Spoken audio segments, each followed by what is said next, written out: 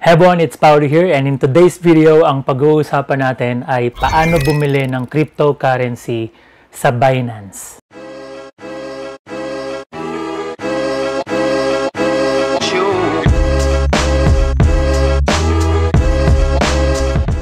Okay, welcome back to the channel. Now, if you're brand new, my name is Paolo and I teach people how to make money online with affiliate marketing and cryptocurrency. So kung gusto mong makareceive ng mga ganitong videos, make sure that you hit the subscribe button and turn on the notification bell para ma-receive mo din yung updates pag naglabas ako ng bagong video. So in this video guys, ituturo ko sa inyo in full step by step kung paano bumili ng cryptocurrency sa Binance. And yung Binance is one of the biggest cryptocurrency exchange in the world. And ang gagawin ko ngayon is tuturo ko sa inyo kung paano ba kayo makakapagsimula na bumili ng cryptocurrency dito sa Binance. So, ang first step na kailangan nyo gawin is obviously kailangan nyo mag-sign up ng free account. So, ang gagawin ko guys is ilalagay ko yung link sa description ng video or in the pinned comment. So, pag kinlik nyo yung link, mapupunta kayo dito sa Binance sign up form. And then all you need to do is put your name and then your password and then create an account. So, sundan nyo lang yung steps, i-verify nyo yung account nyo, and then mag-login kayo sa account. Kapag naka-login na kayo sa account, ito na yung pinaka-itsura niya guys. And depende kung saang location kayo naka-base. Kung nasa Pilipinas kayo or kung nasa overseas kayo like US or in my case nasa Australia, pwede nyo din iset yung currency na gusto nyong gamitin. So, for example, makikita nyo ngayon, di ba, nakaset siya sa US dollars. So, kung nasa Amerika kayo, pwede nyong gamitin yung US dollars. Ngayon, kung nasa Philippines naman kayo, ang gagamitin nyo is Philippine pesos. So, isi-set nyo lang yan. Click nyo lang to. And then, sa search, ilagay nyo yung PHP.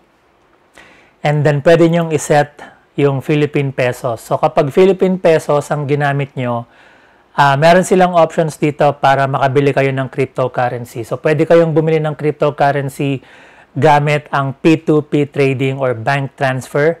Ang pinakamadaling way na i-recommend ko is gamitin nyo yung credit card or debit card, Visa or MasterCard.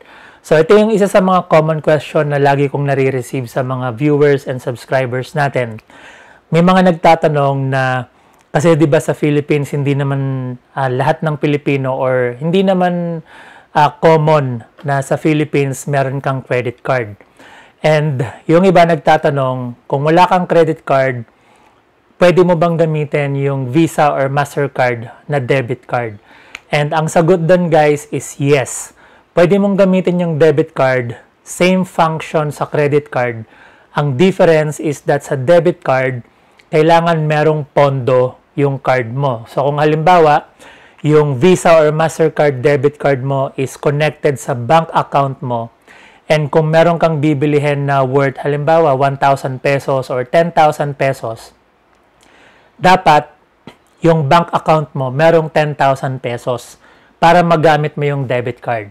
Okay? So, yun yung difference nun. So, kung ito na yung mga options and then meron silang third-party payment na tinatawag nila na Simplex. So, hindi ako familiar sa Simplex and ang normally ginagamit ko is credit card or debit card.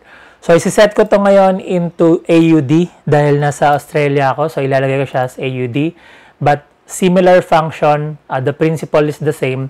So, with AUD yan, may bank deposit, credit card, MasterCard, may bank transfer sa P2P trading, cash balance, and third-party payment. So, yan yung mga different options. Ngayon, kung gusto mo nang bumili ng cryptocurrency, makikita mo dito, ito yung mga listahan ng mga different cryptocurrency na pwede mong bilhin dito sa Binance. And to make it simple guys, kung gusto mo nang bumili, kasi madaling maligaw dito sa, sa website ng Binance, maraming links.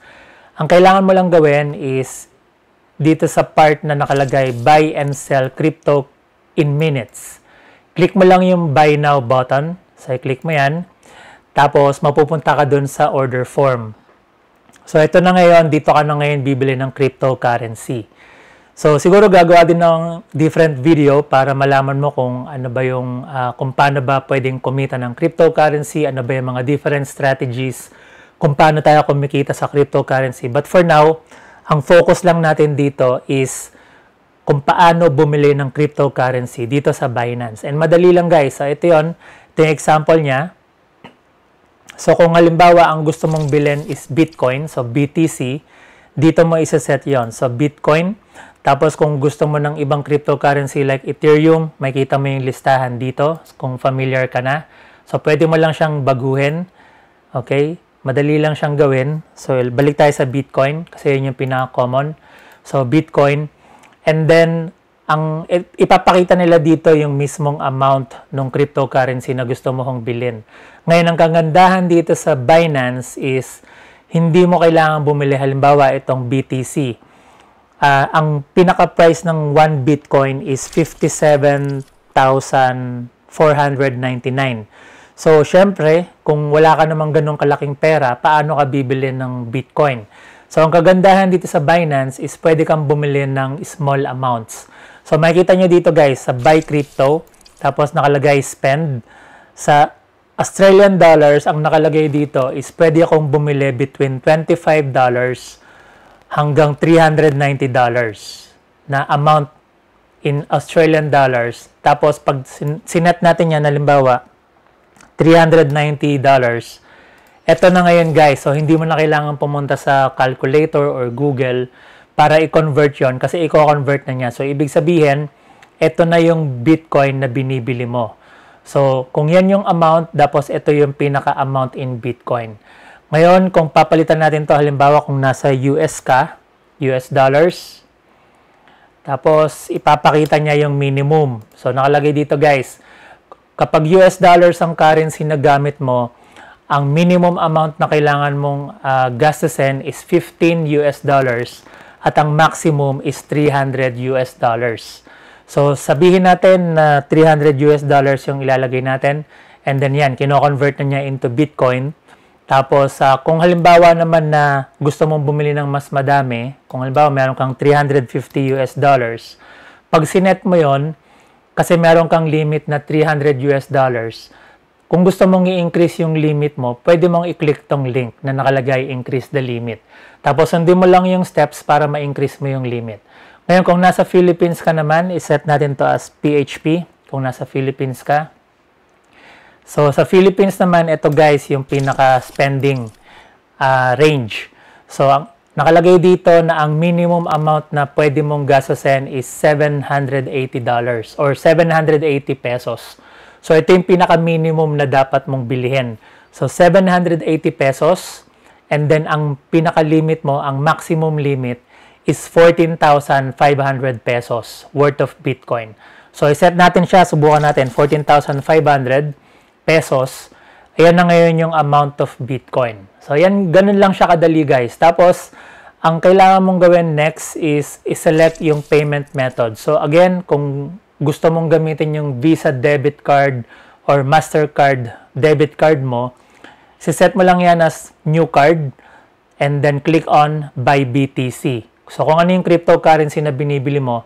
Tapos, mapapansin nyo dito guys, meron kang mga steps dito na susundin. So, pag kinlik mo yung Buy BTC, hanggang mas sundan mo yung step 1, step 2, step 3, step 4, hanggang sa makompleto mo yung payment para mabili mo yung cryptocurrency. So, you click on Buy BTC, and then ito na, Buy with Card. Ang next is, naka-default na yung name ng card, so yung pangalan ko. Tapos, ilalagay mo obviously yung card number mo, and then yung expiry date, at yung CVV. And then after that, i-click mo lang yung next, confirm the purchase, and then sundan mo lang yung steps, and then kapag nakompleto mo na yung purchase, mabibili mo na ngayon yung cryptocurrency na yon. Ngayon, ang tanong, kapag nabili mo na yung cryptocurrency, paano mo naman ma-check yung mga cryptocurrency mo? So, ang kailangan mong gawing next is click yung wallet, and then punta ka ngayon doon sa part na nakalagay overview. So, sundan natin to open link, new tab. So, tignan natin pag pumunta tayo sa overview. So, eto na ngayon guys yung overview ng account ko. And eto na ngayon yung pinaka-amount ng mga cryptocurrency ko. So, dito sa aking account, meron akong existing na this amount of Bitcoin. So, $335 worth of Bitcoin yung nandito sa account ko. Tapos, meron akong mix cryptocurrency portfolio dito na worth $135. So, kung gusto mong ma-check, ang kailangan mo lang gawin guys is i-click mo to para makita mo yung mga different cryptocurrency na nasa portfolio mo. Ayan, makikita mo dito ngayon. Ito yung pinaka-balance ng account ko. So, ito rin yung magiging balance ng account mo para ma-check mo yung account balance mo. So, ito yung pinaka-amount in Bitcoin. Tapos, dito ngayon, ito yung mga different coins. So, yung mga cryptocurrency. So, ito yung, halimbawa, Ethereum. Tapos, ito yung value niya. So, $87 worth of Ethereum. Tapos, ito yung pinaka-total amount. And then, from there, pwede mo ngayon siyang pwede kang bumili ulit kung gusto mong mag-buy ng mas madami pang cryptocurrency. Pwede kang mag-deposit, pwede kang mag-withdraw, trade, earn, convert. So, gagawa ako ng ibang videos on how to deposit, how to withdraw, how to trade, how to earn, and how to convert. So, for now, ang main focus lang ng video na to is, again, paano bumili ng cryptocurrency sa Binance. And ito na guys, yung simple steps na pinakita ko sa inyo. Sundan nyo lang yung steps, and kung kailangan nyo panoorin ulit yung video na to, balikan nyo yung simula. Tapos sundan nyo yung steps para makabili kayo ng cryptocurrency sa Binance. So again guys, for those of you na gustong bumili ng cryptocurrency sa Binance, ilalagay ko yung link sa description ng video or in the pinned comment para pag kinlik nyo yung link na yon, pupunta kayo dito sa page and you put your email and password and then create an account and then follow the steps. Tapos sundan nyo lang yung steps na pinakita ko sa inyo. Makakapagsimula na kayong bumili ng cryptocurrency. Tapos ito na ngayon yung pinaka-portfolio nyo. So makikita nyo na ngayon dito guys kung ano yung mga cryptocurrency na nabili nyo.